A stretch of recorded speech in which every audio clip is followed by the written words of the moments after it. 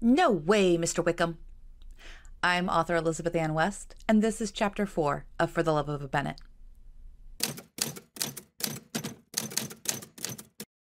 Unlike other chapter readings, where it might be a work in progress, this book is already published. You can find For the Love of a Bennet on all major book vendors, including paperback and ebook on Amazon, and in ebook form on Apple's iBooks store, Barnes & Noble, Google Play, and Kobo. Convenient links are included in the description below. This is the last chapter before we hit the road, to Brighton that is. Mother Bennet has thrown a grand fete, and of course, to send her daughters and the militia off. I did write Lydia very brazen in this scene, however, that does match with how forward she was when Jane and Elizabeth returned from London in the original Pride and Prejudice, about how much she cares that Wickham escaped the clutches of Mary King. Let's see what happens after Elizabeth goes downstairs after finishing the last of her packing. Chapter 4. Below the stairs, Longbourn proved quite busy, as not only had the Forsters and Phillips arrived, but so had a few officers from the regiment. To Elizabeth's dismay, as she and Jane reached the last step, they stood before none other than Mr. Wickham, offering them a dazzling smile. Lydia tugged on his arm before a proper greeting could be exchanged, sparing Elizabeth the need to play falsely. "Come this way," she pleaded. "We're playing charades until dinner is announced." She giggled, and Mr. Wickham gave Jane and Elizabeth a small bow before disappearing into the din. As Elizabeth took the last step, her sister Jane blocked her. "I am well," Elizabeth said, as her agitation with the man had mostly passed. Any agitations of partiality had long left her sensibilities after she had returned from Kent and could view Mr. Wickham's behavior in a new light. Now she only struggled to keep her agitation of knowing Mr. Wickham was a complete cad under good regulation. "Is this why you insisted on going with Lydia?" a voice behind them asked, and the two girls turned around to see their papa. They both expected him to comment on Lydia's behavior, but instead the man of 25 thought he had seen something else. "I didn't take you to chase a redcoat, Lizzy," he commented as he glided past them to make his presence known to their guests. Elizabeth grew angry, and Jane placed a reassuring hand on her forearm. "You know how Papa loves to tease us for our beaux," she warned.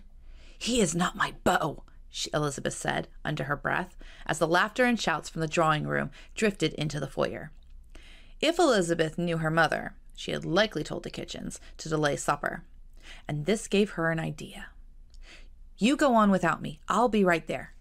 "Lizzy," Jane warned, thinking her sister's absence would prove to their father he was correct in his estimation that he had somehow unsettled his favorite daughter. But Elizabeth dashed off, through the back hall, past the dining room, and into the kitchens. Cook was yelling commands at a poor kitchen maid cutting pastry for one of the later courses, and spied Lizzy near the door.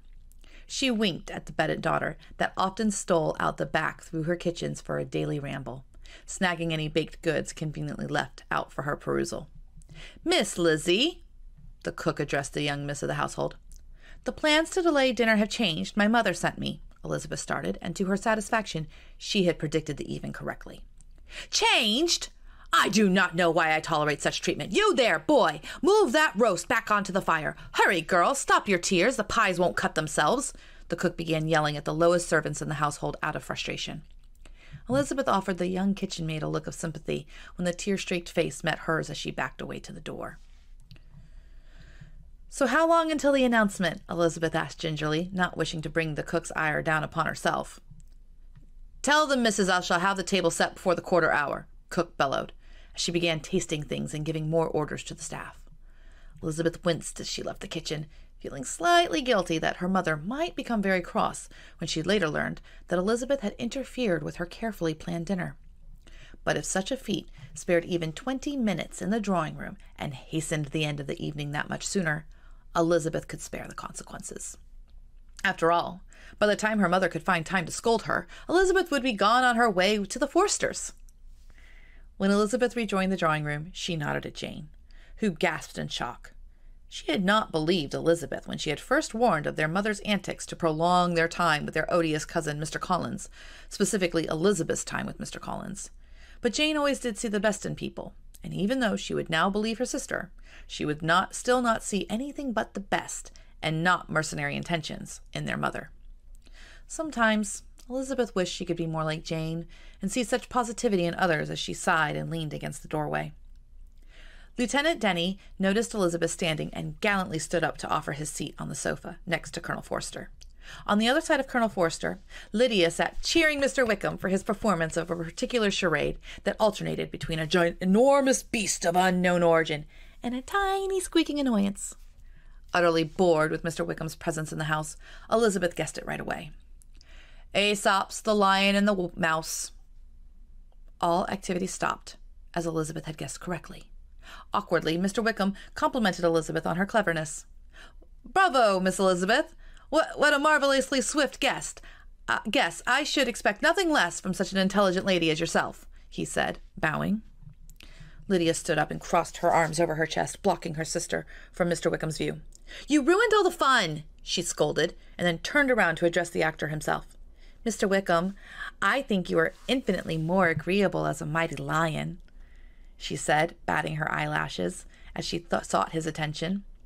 Unfortunately, Mr. Wickham was taller and looking beyond her to read Miss Elizabeth's face for her reaction to his compliment.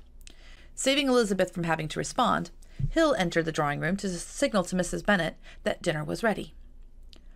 Are you certain? Why, that is so well of cook." Mrs. Bennet recovered, fanning herself. She addressed the Forsters. "It must be so difficult to travel as much as you do, living house to house.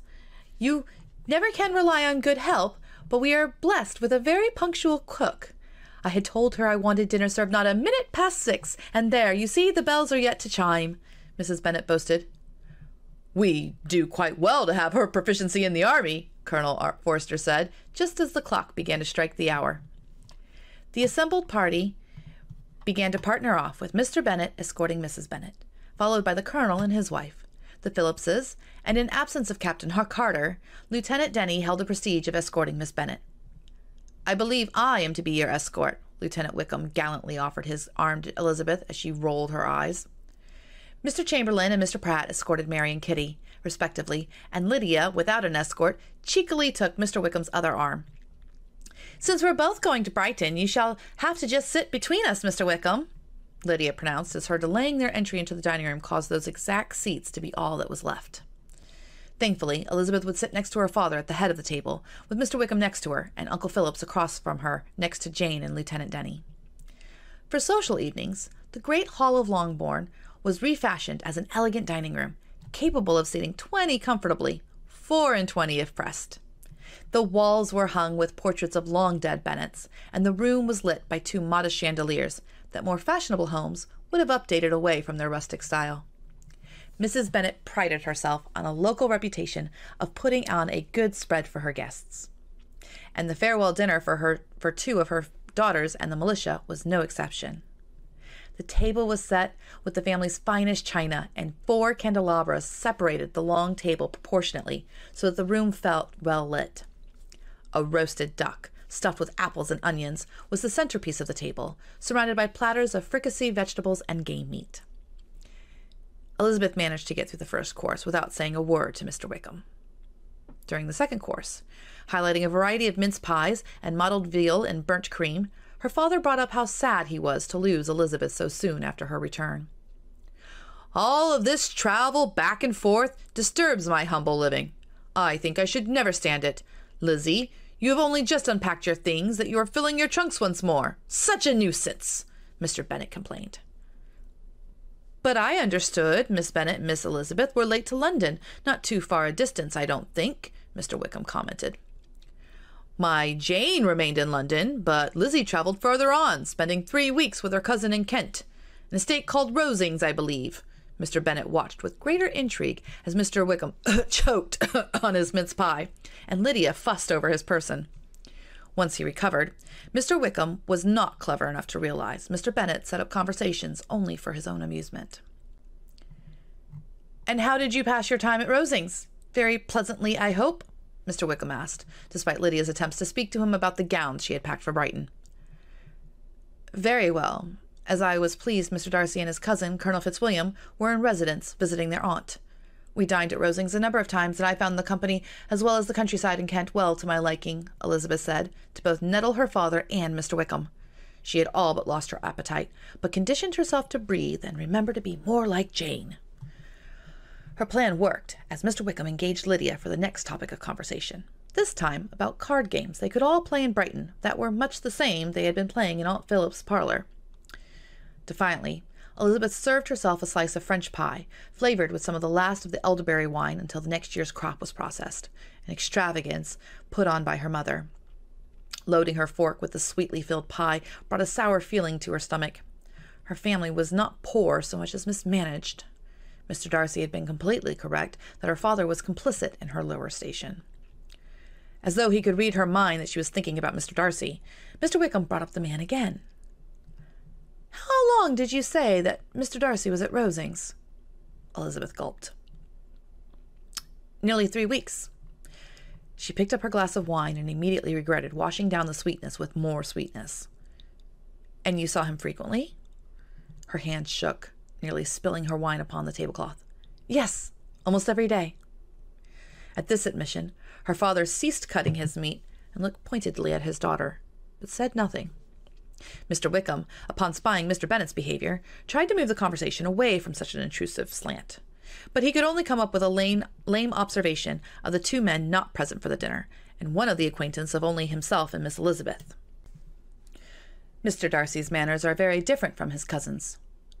Waiting for her father to start a conversation with her Uncle Phillips to his left, Elizabeth finally answered low enough that only Mr. Wickham comprehended all of her words. "Yes, very different. But I think Mr. Darcy improves on acquaintance." The entire table turned their attention to her mother and Aunt Phillips cackling at the other end of the table with Lieutenant Denny and Colonel Forster. The colonel was closer in age to those two women than his poor young wife Harriet, who struggled to command the same respect of a married woman being so junior in the position. Colonel Forster lowered his voice and continued to relate more of his story that featured Lieutenant Denny prominently, guessing by the man's gestures and poor Denny's blush. But Elizabeth could not quite make out the details. When at last the servants cleared the dishes of the second course, the dining room became a cacophony of chaos. Desserts, brandy, and tea would be served in the drawing room after a brief separation of the sexes. Mr. Wickham patiently waited for Lydia to be engaged in teasing poor Chamberlain before he tried to ply Lizzy with an earful of poison against Mr. Darcy. Unfortunately, his words came out in a jumbled mess of nonsense that even if Elizabeth had not recently read Mr. Darcy's letter itemizing Mr. Wickham's defects of character, she would not have been persuaded. "You, who so well know my feelings towards Mr. Darcy, will readily understand how sincerely I must rejoice that he's wise enough to assume even the appearance of what is right. His pride in that direction may be of service, if not to himself, to many others, for it must deter him from such foul misconduct as I have suffered by—" Elizabeth ceased paying attention to the man's pointless jabber about Mr. Darcy, feeling no incentive to pay him even the respect of a guest in her home. She stared directly ahead until Mr. Wickham's mentioned Mr. Darcy's aunt in the match to Miss de Bourgh. The stab of jealousy that panged her heart finally made her look away from Mr. Wickham's ramblings, directly into the bemused face of her father. She quickly remembered that Mr. Darcy had proposed to her. If such a match existed, she could scarcely believe that Mr. Darcy's pride and character could ever allow him to jilt such a young innocent as Miss de Bourgh. At this, Elizabeth changed her wince of emotional pain into a minxish smile, a transformation she had not meant for her father to witness. "Peace, Mr. Wickham, you have monopolized my Lizzy long enough. You shall see her at your leisure, I'm sure, in Brighton, but for now I must insist upon her company," Mr. Bennet said, separating the two he had earlier in the evening believed to be a couple crossed in love. When Mr. Wickham obliged, Elizabeth allowed her father to escort her out of the room and, despite her anger with him over the last week since Lydia's invitation, thanked him for the rescue. "Oh, do not thank me, child. I fear that you may know more about the man than I," he ventured, and recognized Elizabeth's stony expression as one of great discretion. So he changed his tack. "Go. Your mother and other sisters, I am sure, have much caterwauling and farewells to grace you and Lydia with, and I suspect the colonel will not wish to tarry long." Elizabeth nodded and left the men in the dining room as she joined the ladies in the drawing room. Her mother sat in high dudgeon upon the sofa, already allowing tears of motherly desertion to flow freely down her cheeks.